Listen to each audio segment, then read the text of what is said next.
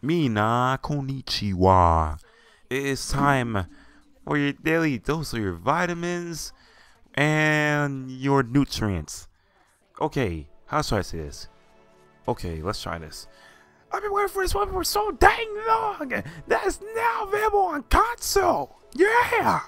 I had to say it like that because I've been waiting for the Corinth, or actually this Tenno shotgun, to be revealed and be implemented into the dang game.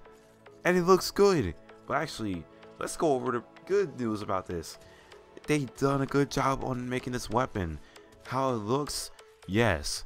How it feels, good, well done. How it sounds, I need to take a moment of silence.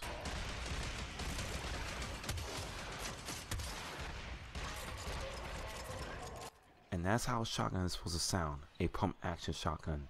The Corinth is like the Plasmor with the Fake or Heck and the Tigris Prime. Now, if the Tigris Prime screwed over or have sex with the Fake or Heck and just left the Fake or Heck behind and had sex with the Plasmor, I think that's how the Corinth would end up turning out to be what it looks like right now.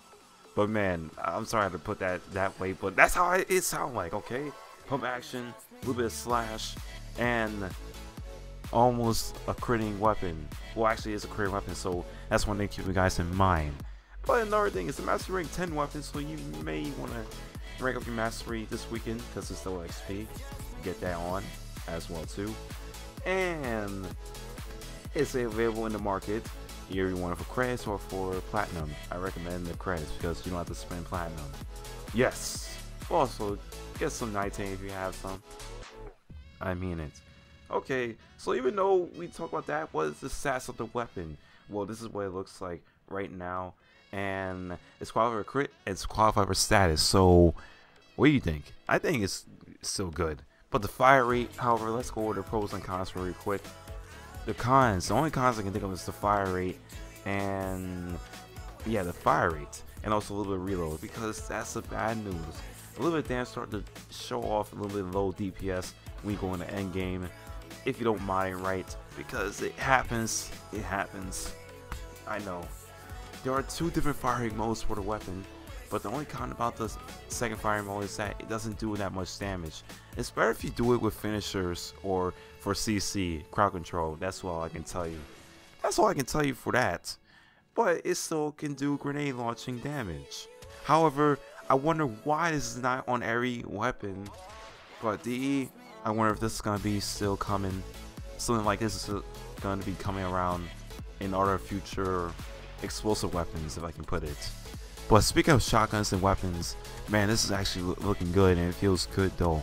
It is time for your daily dose of your mods for you to use. This is a 2-form build because I'm going a little bit less on Forma and cheap side, since it can do well with dual stats and 2-forma, and I am using, using shotgun spaz and chilling reload because you can get more fire rate, but also a little bit more damage. If I'm going for a fire build, then that will be much more helpful too. Yes, sir. But it's a corrosive cold build with the shotgun spaz because of the fire rate. You also have in-stored 100 munitions and laser sight. That's the build I'm looking forward to because of, well, what I usually explain or should have said on the Basel build, because of the high critical chance on the laser sight, you're able to manipulate or use the pellets and 100 munitions to do much more slash than overall. That helps much more.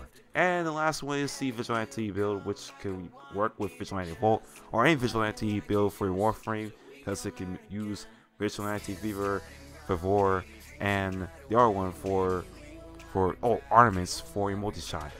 I know multi-shot is not the greatest thing ever to do. I mean, multi-shot on top of multi-shot, the greatest thing ever, because it can ruin your accuracy a bit. But hey, it can still work because it can increase your status, as long as you're not using, like, you know, trying to go for a head that often, if I'm correct. But still, the weapon is good. I suggest you should build this weapon, not buy. If you think about buying it, if you have like 100,000 plat, then yeah, go ahead and give it a shot. This weapon, you should get it. It can do slash if you use 100 munitions, but for endgame wise, 100 munitions is better. For mid-level to near sword T level, if I'm correct. Good for the if you just want to go for the fun route 100 missions. That's all I can put in there. Yeah, let's go with that. Anyway, guys, my name is Travis O'Shea. But if you enjoy your stay, don't forget to leave a like and make sure to subscribe. And to the operators, I will see you later. Get this one right now, and you'll enjoy it.